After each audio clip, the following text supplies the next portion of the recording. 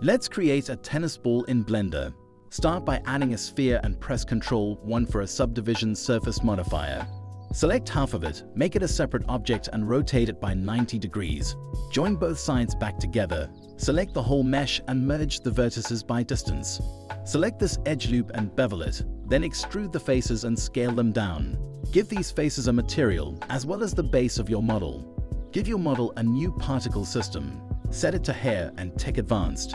Change the length to 0.1 and give it a high number your computer can handle. In the Physics tab, set the Brownian to 0.05. Under Children, set it to interpolated and change the roughness random value to 0.05. If your particle colors are flipped, in the Material tab, move your base color above to the top.